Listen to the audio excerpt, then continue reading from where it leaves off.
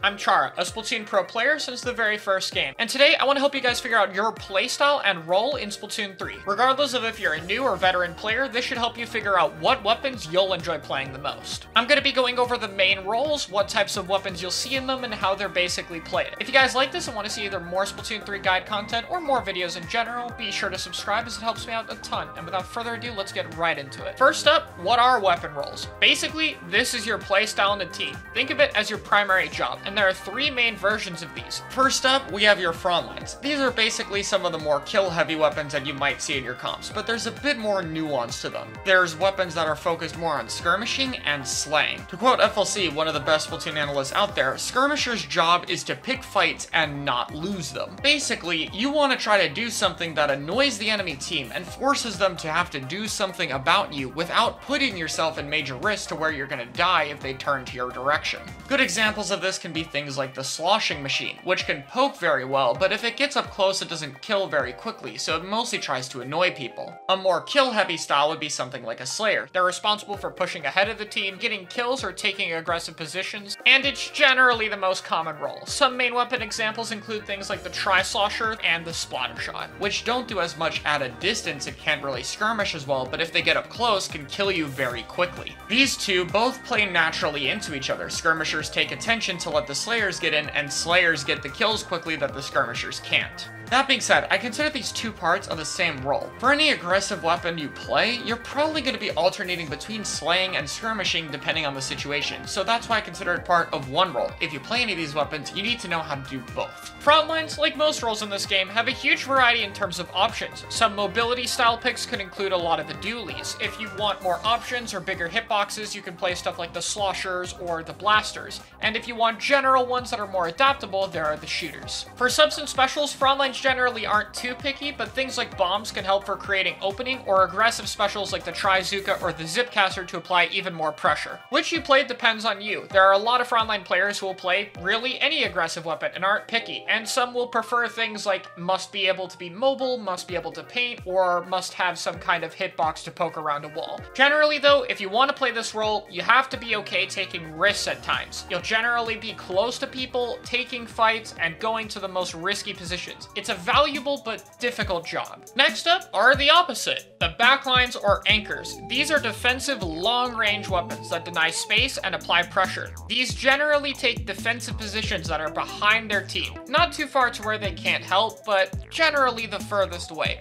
They are all about limiting your opponent's options. These weapons also enjoy good vantage points to where they can see everything and really like playing off of high ground, since pretty much every single one of them benefits with the amount of range they have. This is another one that has a wide range of subs and specials. Some more deployable ones can be a bit better there, such as ink mines or beacons, so you can set them up to continue to help your team. Specials are a similar one. They'll help you stay alive and support your team the best. If they can be used at a safer distance, such as the Killer Whale 5.1, it's even better, because it means you don't have to move as much to get your special off. Some common examples of these are the Explosher, the Hydra Spiling, the E-Leader, and the brand new bow. It's important to note that while powerful, a lot of these backline weapons are generally slower or vulnerable at the wrong times. Chargers are probably the most extreme example of this, but being able to shut down the team at a distance can be very satisfying. This role is definitely for people who like more defensive play or having a vantage point to try to control the game, rather than wanting to go in too much. If you like stuff like angles or chip damage, stuff like the Explosher can work best for you.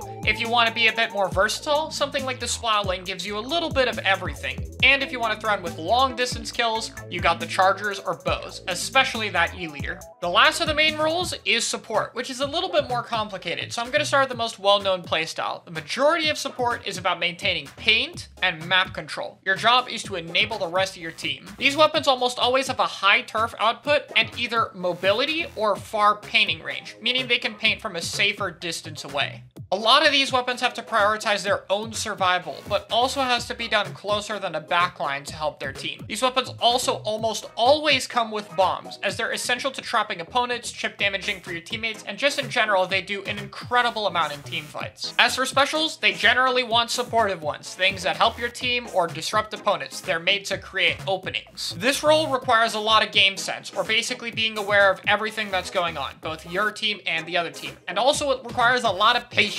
It may sound easy to just paint the floor and don't die, but getting the best value from this role is very difficult, and there's a large gap between beginner and an advanced support player. Generally, the main difference in this role is if you prefer mobility and ink efficiency with things like the Splattershot Jr., or more threatening distance pressure and paint from things like a Dynamo or H3. If you like being able to help out the team, then it's a really good role for you. However, this might not be exactly what you want. I would classify a fourth role that's technically a part of support that I like to call midline. Like I said before, your job is to enable your team, but not every weapon does this through paint. A great example is Brella. This weapon uses a launch shield and a threatening one-shot to take positions away from or give positions to your own team. By definition, it enables the team as it requires a lot of enemy resources to focus on the tent shield, which means there's less pressure put on your own team, even if it's not painting. Another good example is the Rapid Blaster. While it doesn't paint very well, it provides reliable chip damage at mid-range, which can help combo with Frontlines or deny enemy positions. Support is a really varied role, and there are many options and ways to play it to explore, probably the most diverse out of any of the roles. But like with the ones here, you should try out other options and see what fits you best. This role is super undervalued, and while it takes a lot of time to learn, it's incredibly important and has a significant impact when mastered. This is for players who can keep track of everyone on the field and have a good idea of what they should do. So that's the 4 roles, but we're not quite done yet. So here's a little bit of a bonus.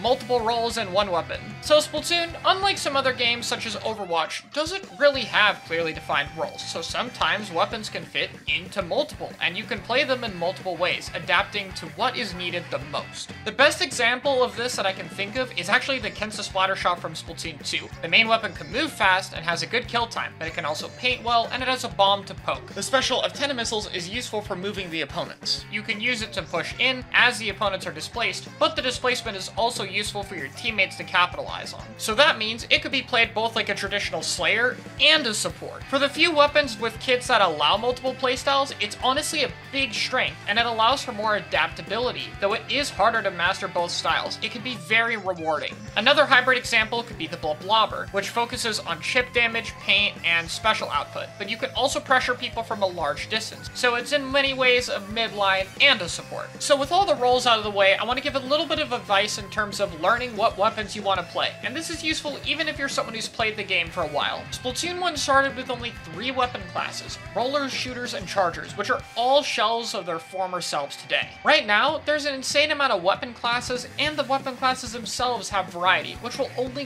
grow as the game goes on. You might have no idea what you'll like to play until you try it, and I highly encourage anyone who's playing the game to give every weapon, yes, every single one, a try for at least a little bit. It'll help you not only figure out what you like, but understand the game and those weapons more in general. Playing it yourself will tell you very quickly what the weapon can and can't do. Another note is not to be trapped with your weapon pool forever. For some people, there'll be a weapon out there that's their perfect fit, and they're always gonna like it. I've played Range Blaster since the first game, and I still play it now. But there may be other weapons that you like and just didn't give as much of a try before, because your playstyle might have changed. For me, it was Dynamo Roller, a weapon I probably would have liked in the first game, but I never really gave a fair shot. And there were also some weapons like H3 that I used to play for a while and eventually fell out of. Your interests and what you're gonna like are gonna change over the years, and that's okay. You should be willing to experiment and change to do what makes you enjoy the game the most. And same goes for roles. I originally only liked Slayer weapons, but eventually liked support, and now I kind of play both. You should always be willing to try out things and figure out what works best. Trust me, it's worth it. And with that being said, I hope this guide helped you figure out your weapon pool and what role you like to play. If you enjoy this video, consider liking, leaving a comment, or subscribing, as all of them helps me out a lot. And I'll see you guys next time.